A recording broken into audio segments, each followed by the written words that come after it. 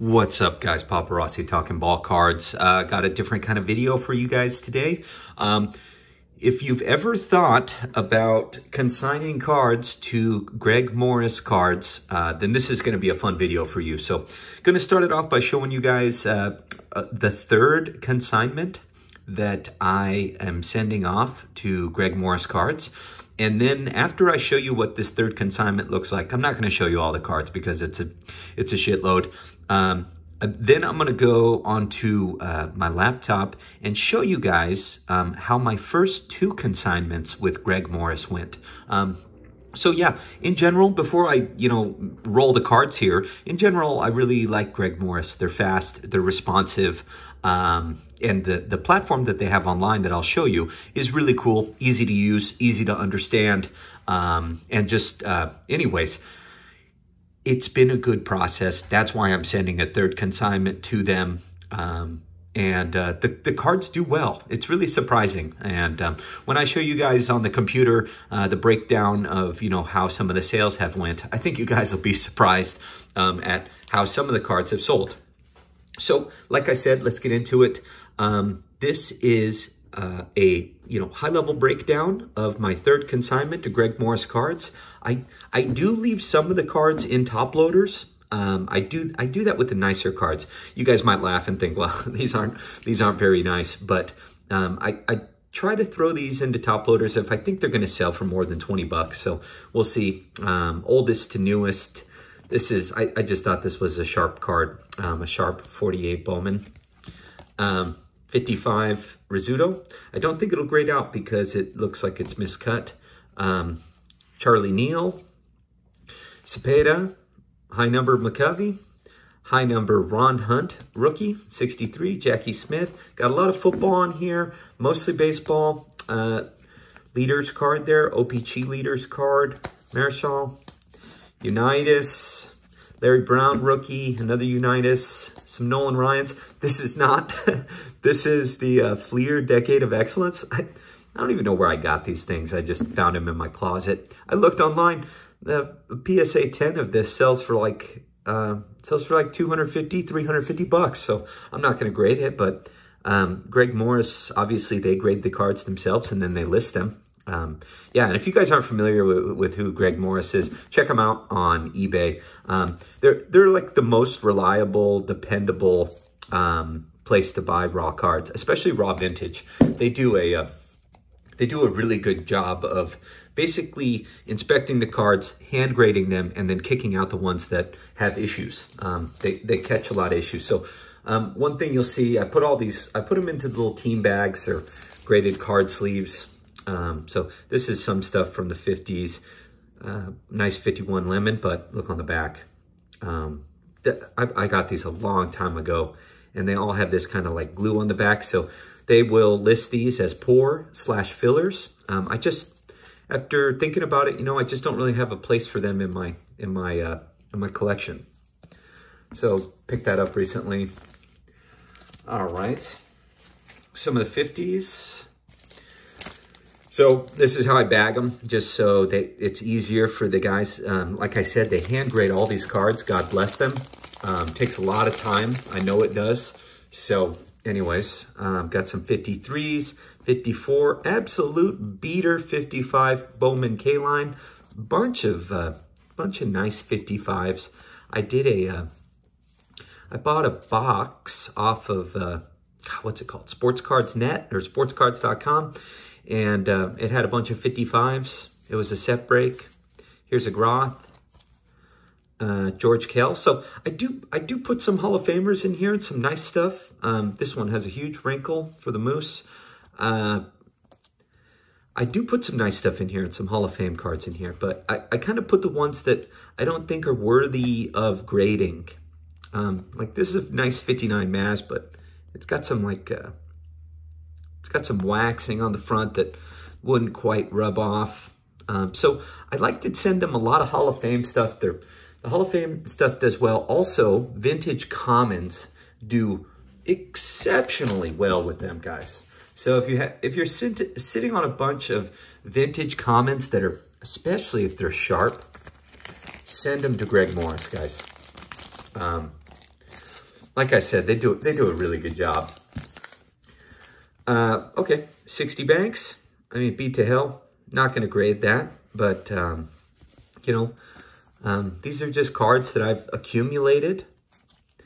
And, like I said, didn't quite meet my threshold for either staying in my collection or grading. And so, you know, I think I mentioned in a previous video, I am going to the National. And so, you know, I want to start saving some money to be able to make the National worth it and make some purchases. So, you know, this is a great way to, if you have cards that are a little nice 68 Tony Oliva, recent inductee into the Hall. Yeah, if you have a bunch of cards that aren't, you know, front and center, these obviously are not nice condition commons, but these are actually Venezuela blackbacks. Few of these embossed cards. Anyways, if you have some cards that aren't front and center in your collection, why the hell not? Okay, so that's all the 60s. Figured I'd show you guys the 70s as well. Why not sell them, get some money, and then put it into some nice higher end stuff. At least that's kind of my thought process, guys. Get rid of some of these lower dollar cards that are just kind of, this is a cool one. 1970 young Nolan Ryan here. Mets winning. Buy some nice cards that don't take up a ton of space. Got a bunch of these 71 Munsons. I thought I had 3. Guess I only have 2. Concepcion rookies. Blyleven. Bunch of 71 tops. These are sharper tops commons. So not sure how these are going to do.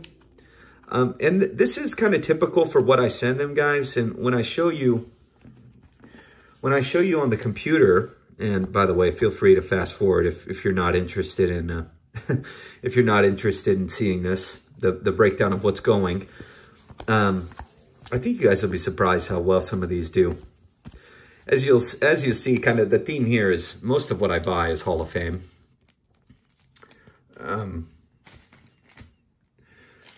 But yeah, Greg Morris, been very cool to work with. Another Munson, a rookie there, some 75s, a mini. Okay, that's what I was getting to. This is a little different, guys. Normally, I usually stop at the 70s or 60s. This time, I included quite a bit of 70s, and I'm doing some 80s. So I'm sending in some 80s rookies and things like that. So I have no idea how those are going to do. And this channel doesn't really focus a lot on the 80s. So I'll just show you guys. I'll show you guys what I'm sending, but just at a high level. So in here, you know, I have a couple Ricky rookies, 46 cards, 1 of 2.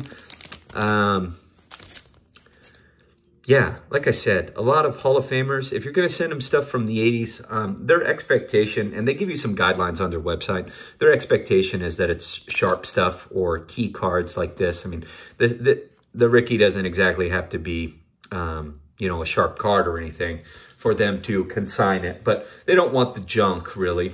Here's the second one of 80s. So just a bunch of Hall of Famers. Like I said, I have no idea how those are going to do because that's the first time I'm sending those in. I did a set break on some 81 Fleer. So these are all Hall of Famers. 81 Don Russ, all Hall of Famers. Let's see what else I want to show you. Sending in some I have some 65 football tall boys, some 69 basketball back here. Let's see what else is going. I got some Jeter, some Louis Gonzalez rookies, some Jeter rookies. I got some assorted basketball. You know, some Dr. J stuff, some Kareem Abdul-Jabbar cards. And then I got some 60s football. I'll show you guys that real quick. Adderley, Abita Hell Namath, Bob Lilly, Tarkenton, Charlie Taylor, Dick Lane, Gabriel. So again, some Hall of Fame stuff. Yeah, my cutoff is normally if I think I could grade it and it'll end up being worth more than $50. I usually hold on to it and just wait till I get a good opportunity to grade it. At least that's kind of my mentality right now. Cool. Let's see. Also sending in some 70s football, some 80s football.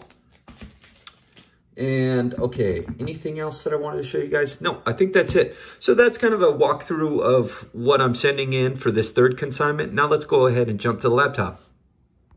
Okay, so before jumping into the website, I wanted to give you guys a quick little tour of the agreement. So this is what the consignment agreement looks like with Greg Morris. And before I get too far into this, I wanted to make sure that I clearly tell everyone that if you guys want to consign with Greg Morris, you need to reach out to them through the website. So you can't just pack things up and ship them to them, okay? You have to get clearance through Greg Morris's website. Tell them what you're going to send, especially if it's your first consignment. And then they'll give you this agreement. You'll sign it yourself. But just wanted to share this for information's sake for you guys to give you an idea of what their expectations are and how their fees work, okay?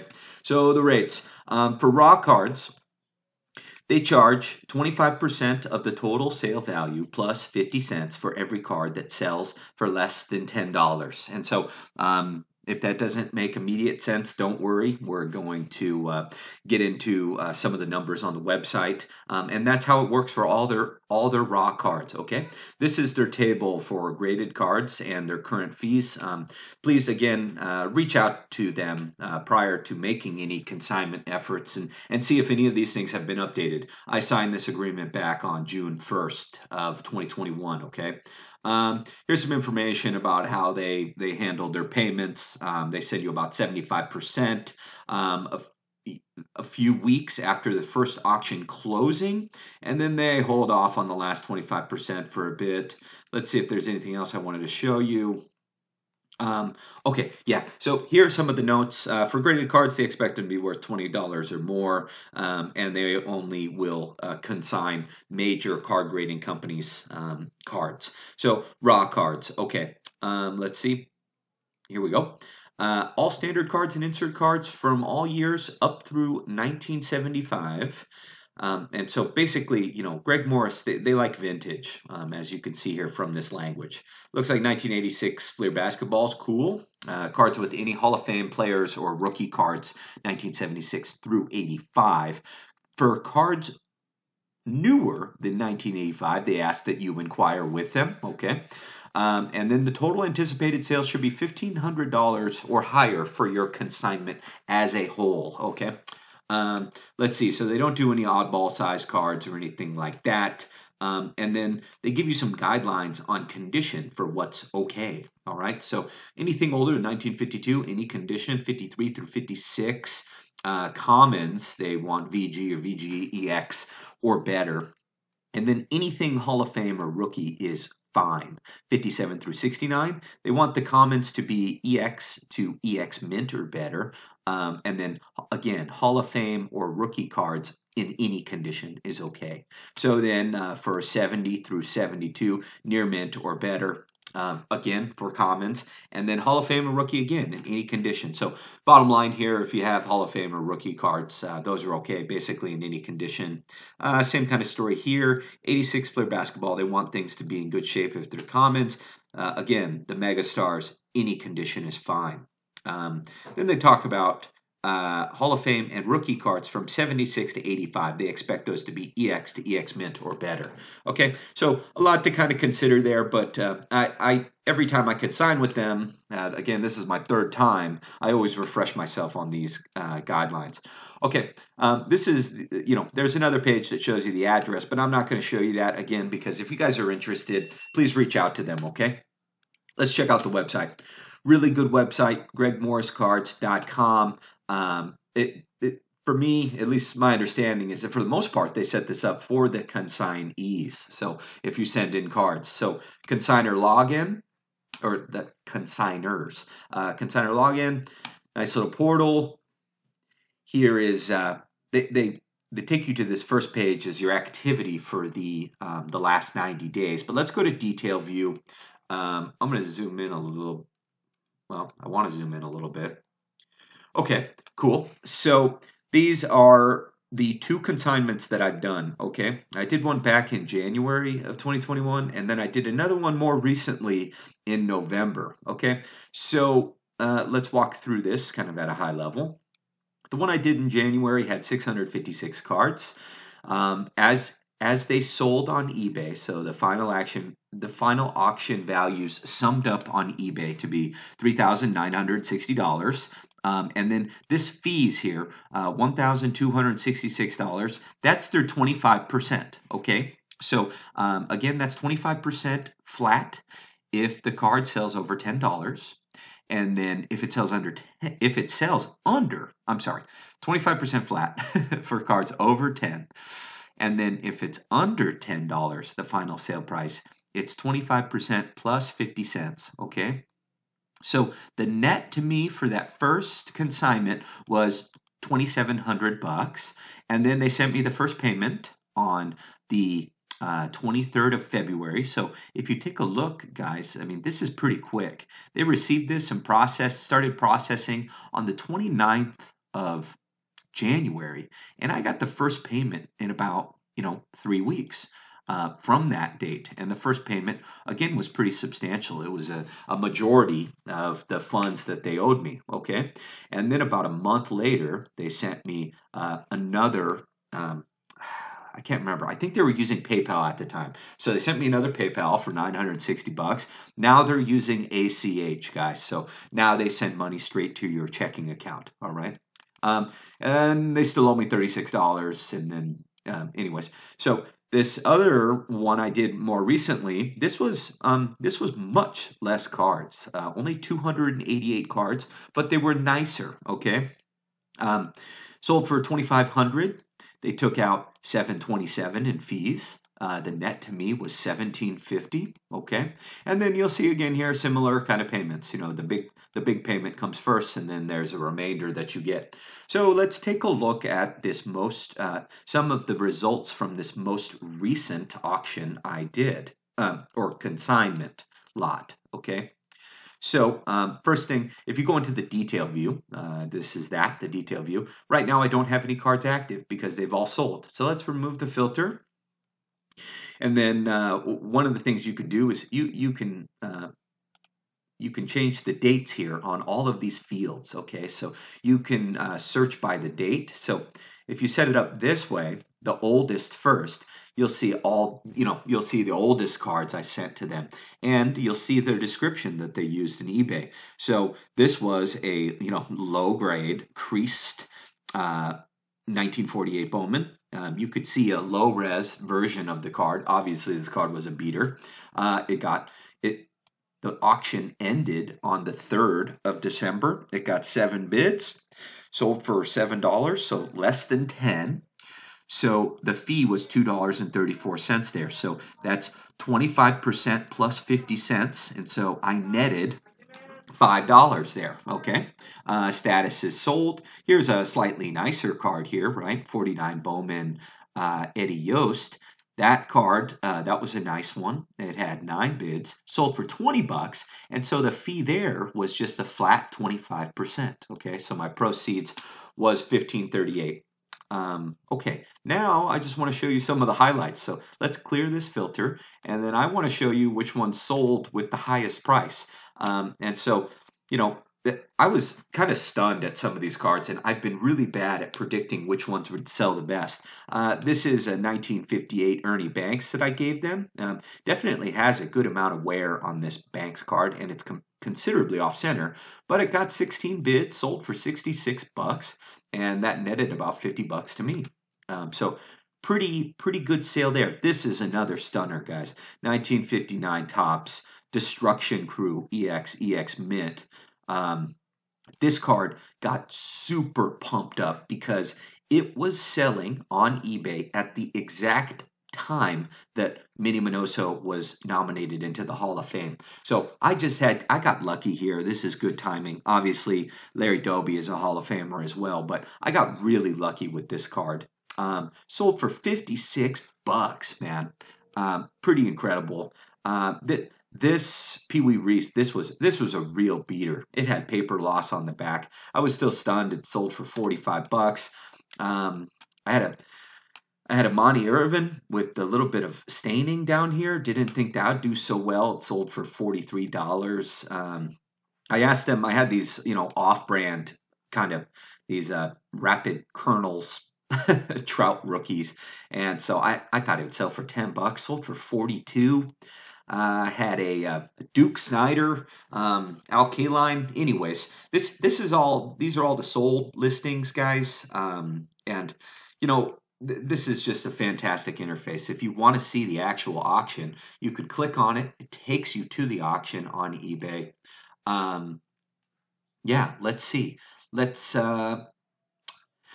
Okay, I think that's about all I wanted to show you guys. Anyways, I really hope this was helpful. And the only other thing I'd mention is that obviously, if you have cards that are active, you can monitor your active cards by using this filter. That's the other thing I wanted to show you guys. They also reject cards, okay? So for whatever reason, they rejected this 1951 Bowman, Mickey Vernon, and this 1961 Fleer Herb Pennock, and they reject for a number of reasons. They reject if it's minimum size, if it doesn't meet the minimum size requirement, if they think it's trimmed, if they think it's altered. So they will reject some cards and ship them back to you. And likely they will charge for shipping. But anyways, I hope you guys enjoyed this. Moral of the story here, Greg Morris Cards is really cool to work with. It's been a pleasure. And I will give you guys an update after that third consignment goes in and give you guys some numbers on that. Let me know what you guys think about Greg Morris, or please share if you guys have had a good experience with them. Anyways, until next time, Papa Rossi, Talking Ball Cards, out of here.